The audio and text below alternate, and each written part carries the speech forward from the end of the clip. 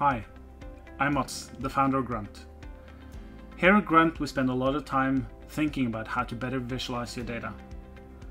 And our clients often ask us, what is the best way to visualize time-based data, where you have both actuals, budgets, and forecasts, all in the same chart? I have to admit, this is quite challenging. Therefore, we have collected what we feel are the best practices, and I'm going to show them to you today. Let's dive in. We have the following chart, and notice that we have some actual values, a budget value, and forecast values. A common mistake is to display everything the same way. I don't recommend this, since it's so hard for your users to understand your data quickly. It doesn't help to highlight the current period with a shape either. Instead, design a system for how to display actual values, budget values, and forecasted values. When you have this visual system in place, stick with it, so your audience can learn to recognize it. That makes your charts memorable. I recommend to use the same color for the entire series, but to alternate the patterns. Use a solid fill for actuals, an outline for budget values, and a hatch pattern for forecasts. This method combines aesthetics with functional design, since it's easy for your audience to recognize the different value types quickly. Styling a chart this way might seem like a lot of work, but this is where a tool like Grunt can save you a lot of time and ensure high quality. Let me quickly show you how I would deal with this using Grunt. We have built our guidelines into Grunt in the form of rules. To add a budget rule, start by selecting a series in your chart.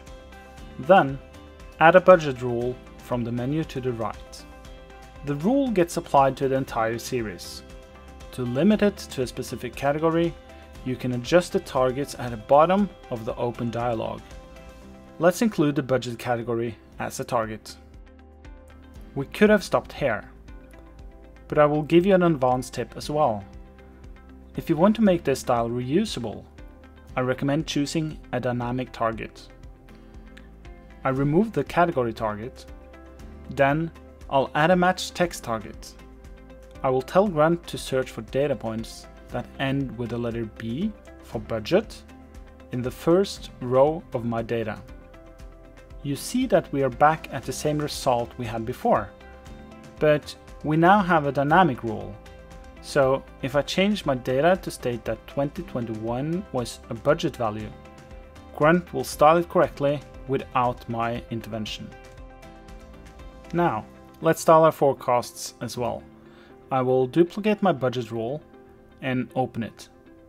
I click the match text target to tell Grunt to look for the letter E instead of the B. Then I'll change the style to display the forecast pattern.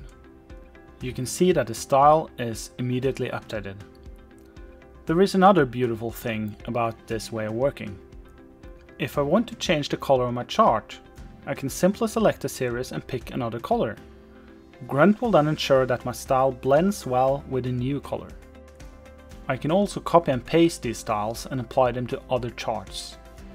I do that by right-clicking on the layer icon and choose Copy All. Then I go to another slide with more charts. I select one of the charts and press Ctrl V to paste my rules. I can do this quickly for all my charts. With style applied, you can quickly identify that just two of these charts contained a budget value, which was hard to identify before. I really recommend that you play around with these styles and use them when you have different types of time-based data. Good luck and see you next time.